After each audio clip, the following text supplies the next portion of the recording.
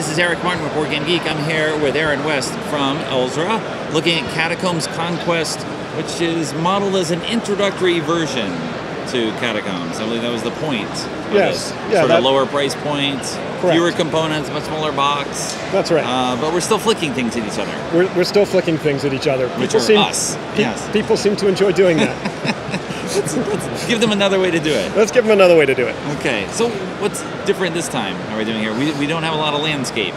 No, we don't. So we still wanted to incorporate our wall system because we think it's critical to have a defined play area. Okay. And that play area is big enough such that you will be able to use, again, a rubber mat that you could buy separately, which is, as you can probably imagine, difficult to fit into a small box. Right. I mean, we don't have any magic tricks yet that enable us to fit mats into this small size without ruining them. If this came with a portable hole, it would cost way more than what it says here. Exactly. Yes. So anyway, we said, okay, well, let's have it where people can use their own surface, and we tested it on a number of different ones. And it all seems to work okay. I can flick my discs and do that thing. And the key thing is that we wanted to simplify the system without losing the elements that people really enjoy. Okay. And this game can be summarized very simply that you're playing cards, and as a result of playing your chosen card, you execute that sequence that would be on that card. So here's an example of a card. So this is Victoria, and she's on the sword team.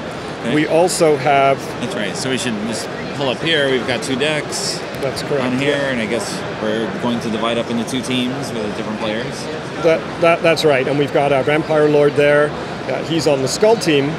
And so if I've got my deck of cards and I've got my hand here, I can see here that I've got these different options about what I can do. Okay. So some choices here. That's right. So these cards all have our familiar dexterity icons on them for moving around and shooting range discs. Mm-hmm. They also have some hand management type constructs as well that you can do after you've completed that sequence. And some of the characters have an armor icon on them such that I can keep them once I've played them instead of it just going to a discard pile, so I can use it as a way of preventing damage to my team. And I've got my collective health pools. These are the Catacombs and Castles tokens, but we're just using them as a stand-in. Right. We give you a number of these in the box.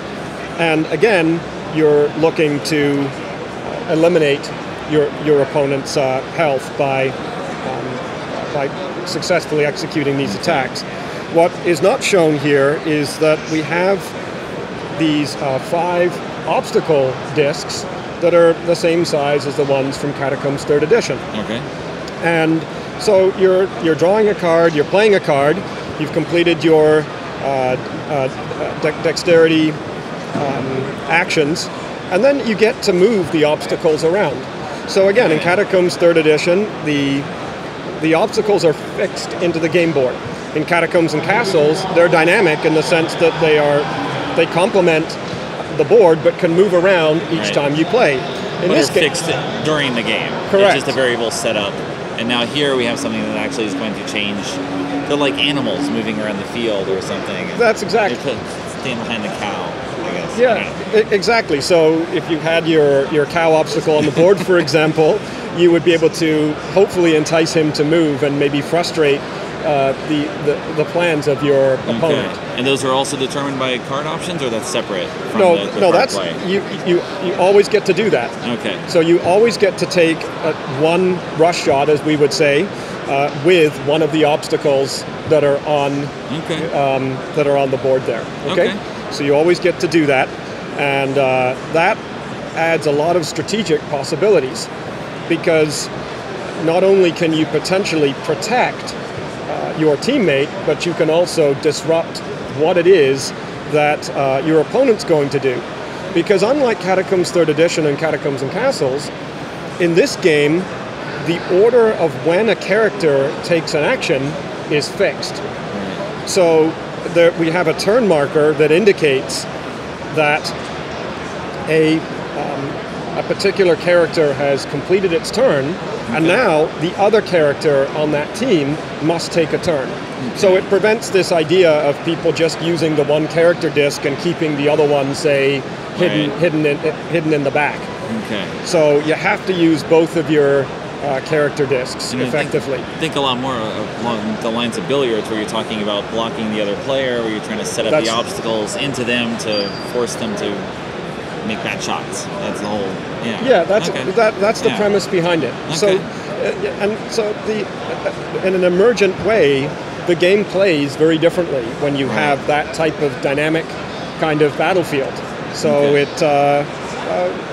actually, to be honest with you, although it's simplified, it's actually a lot of fun. Okay. Yeah. With the interesting element too, where you're not even sure what the other player can do. That's exactly correct. You don't know what's in his hand.